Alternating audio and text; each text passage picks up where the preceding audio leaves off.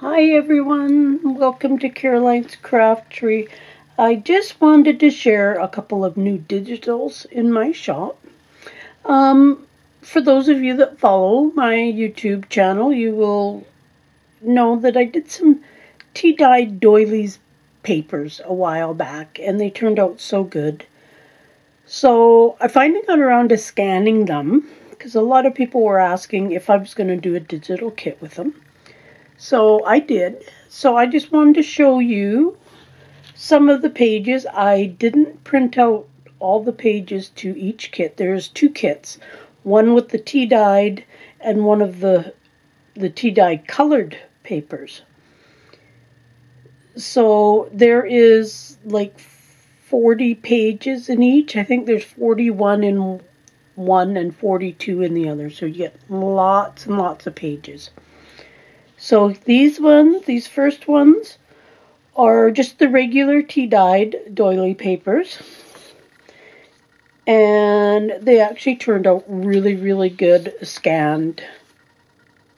The originals are far better because you get that crunchy noise in the paper, which I like. But the scanned ones did turn out really good. So like I say, I only printed off maybe a dozen pages of them or something, just to give you an idea of what they look like printed out.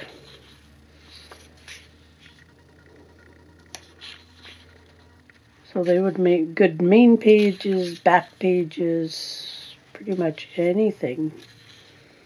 As I say, I really like how some of them came out. Some of the pages are very similar, but they're all a bit different. So now these are the colored ones, which I used a combination of fabric dyes and shimmer mist and alcohol inks. Just kind of anything I had laying around just to see what effect it would have on the paper. And again, I didn't print off the whole kit. And I'll leave a link to the original video of the original papers. So, and again, some of these are similar, but they're all different. Really, really, really like these colored ones. It gives a nice splash of color to your pages. But in the original video, I do talk about how I got the different colors and the things that I used, etc. So I do want to get more doilies so then I can do more designs on the papers. Waiting for the weather. It's pretty nice out today, but it hasn't been as hot as it was when I did the papers. So there is those ones. I will leave some links below on where you can get the digital kits and all the other information about each of the digital kits.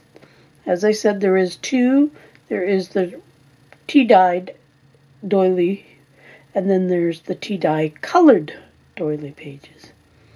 So, hope you enjoy them. Hope you subscribe, and we'll talk to you soon. Bye for now.